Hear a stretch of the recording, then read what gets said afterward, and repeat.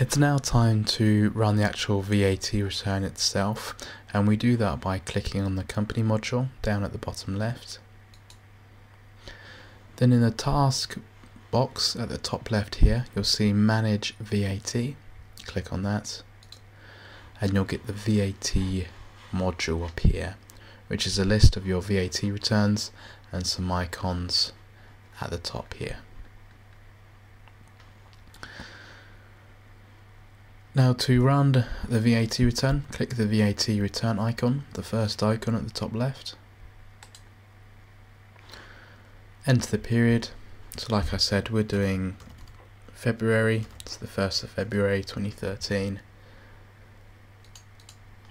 to April, so the 30th of April 2013.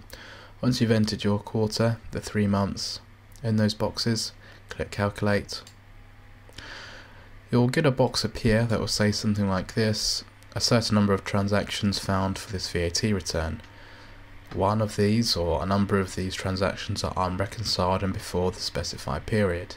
Do you want to include the unreconciled transactions? Click yes. What that box is referring to is there are transactions with VAT on, VAT codes on, that are before this period. So it could be transactions we put on Sage after we run the last VAT return, and obviously we want to put them on, they've just been put on late. So click yes and your figures will now appear. Now these are the figures of your return that you'll be familiar with, your boxes 1 to 9.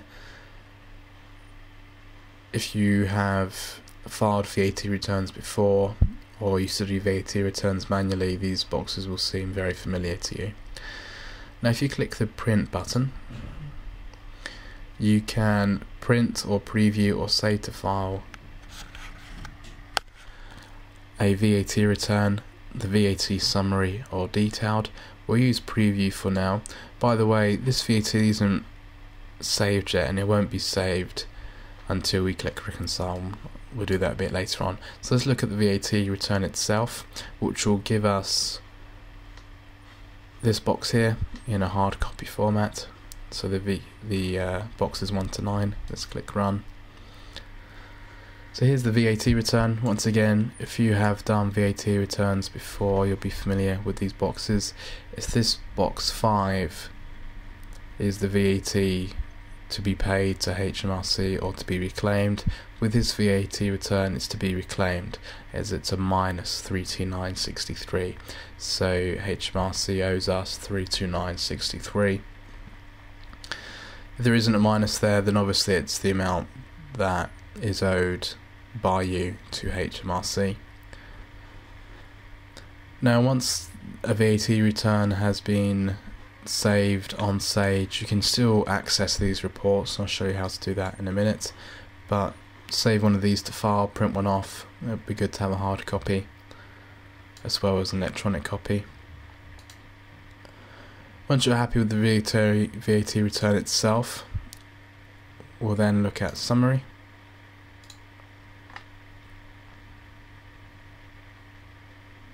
So tick summary and click run.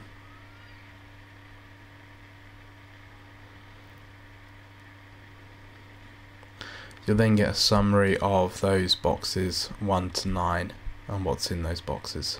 Now I don't tend to use this summary report, I just use the VAT return to have a hard copy of the return itself, and then I use this detailed. The reason I use the detailed report is it gives you a very detailed breakdown of the balance that appears in these boxes. So T1, or this box 1, VAT due in this period on sales 1137.70.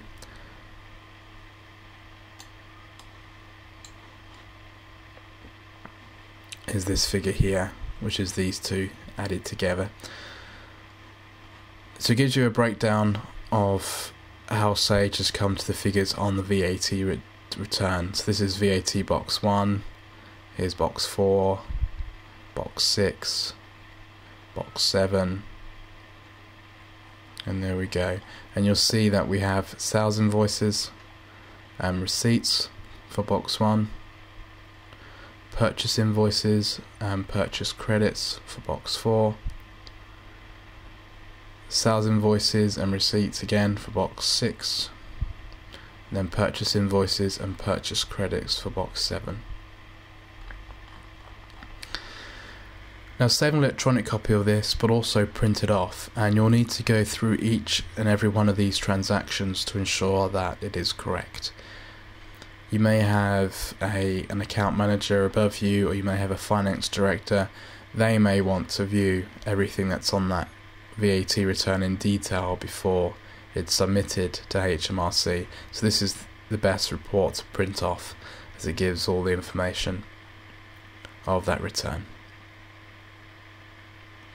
So that may take a bit of time. This is just a demo return that I've done, and it's 3 pages. It's likely yours will be a lot bigger than that. A lot of returns I deal with are 7 pages plus, so it can take a while to go through. So once you've printed them off or saved them, we then can click the reconcile button, as long as we're happy with everything that's on the return. If we're not happy, and there are things that have been posted wrongly on Sage, then there's a couple ways of fixing things. If you've taken my basic Sage training course, you'll know that we can go into corrections and also make journal entries, and we can do the same with the VAT return. Say we have something in box 1 here, it's a sales invoice, comes under sales invoice, but it's a purchase invoice. Just take a note of the Sage number, which is here.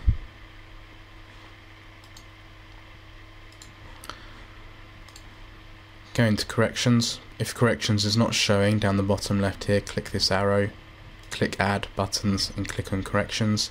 If it's not showing there either, go file, maintenance, and then click on corrections. Once you're in corrections, you'll have this screen appear. Here are your numbers here, so you can scroll through, find the Sage transaction number you wish to edit, click edit or delete. So we click edit,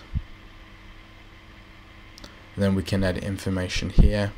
If we click edit again, there's even further information that we can edit. If you don't want to scroll through and find time, just click find what, put in the transaction number you wish to find. It says search in transaction number, click find first, and it'll take you to that transaction number. So I can put in 800 here, click find first, it takes me to transaction number 800.